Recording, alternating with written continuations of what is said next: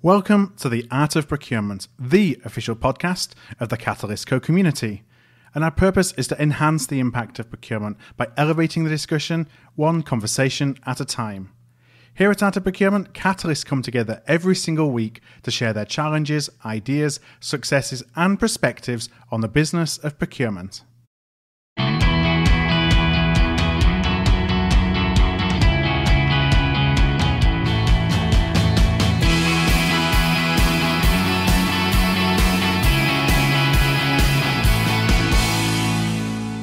Hi there, I'm Philip Eitzen, and thank you for tuning in to the Art of Procurement today. If you're a regular listener, you'll know that we typically publish an interview every Monday. But this month, we're celebrating Take Action October. So for October only, we're publishing a 5-minute daily micropod to help you take action to elevate the influence and the impact of both yourself and your team. If you're joining us midway through this series, listen to episode 204. That will give you more details on Take Action October and the daily 5-minute podcast.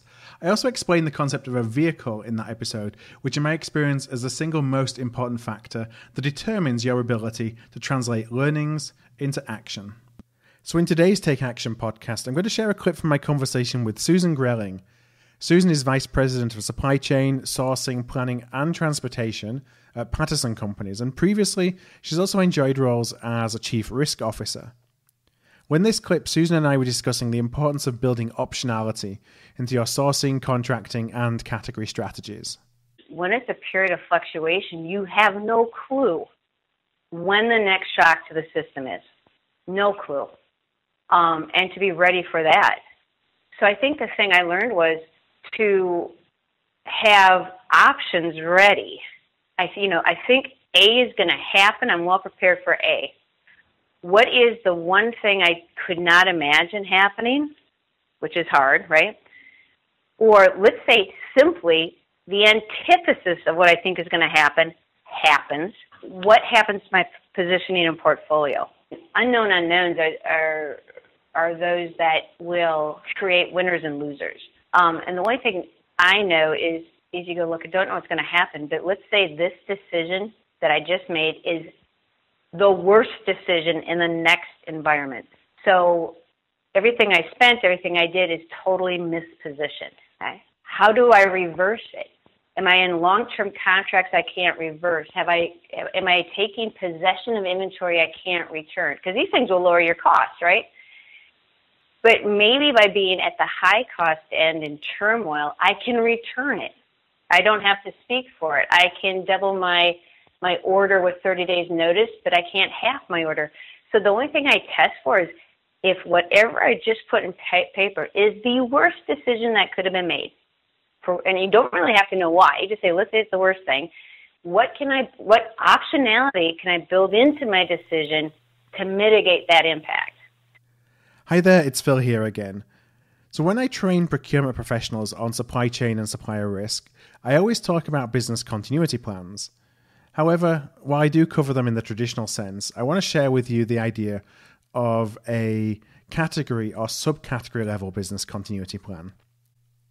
So a business continuity plan at the category or subcategory level takes a much more holistic approach to considering risk, to identifying potential risks, also to developing mitigation plans. And in fact, as Susan and I actually talked about later in this interview that I took the clip from, turning risks into opportunity when you're able to factor in optionality helps you respond faster than your competition. And in fact, as Susan and I talked about later in this interview, turning risks into an opportunity when you're actually able to factor in optionality to respond faster than your competition to a particular issue. And so my action item today is this. Take a subcategory or a sourcing project that you're responsible for.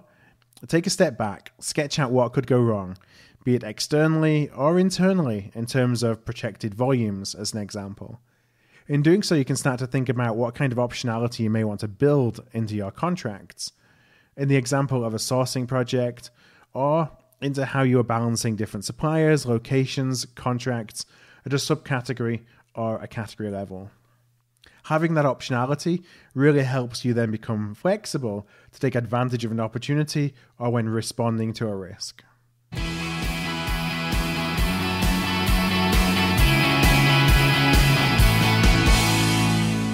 Thanks for joining me for this special Take Action October podcast from the Art of Procurement. You can check out today's question by going to artofprocurement.com/takeaction2018. If the idea of taking small actions on a regular basis is something that resonates with you, I'd love for you to check out the details of our Procurement Capability Development Program, the Catalysco platform. The Catalysco platform translates dots into lines, so taking individual pieces of learning, insight, validation, and inspiration and connecting them to coordinated strategies and actions, that's really important, that elevate your influence and your impact. The Catalysco platform helps procurement professionals all around the world become truly trusted advisors. So if that's something that you would like to check out, visit artofprocurement.com/TCP. That's artofprocurement.com/TCP. And I'll be back again tomorrow with another Take Action October daily podcast.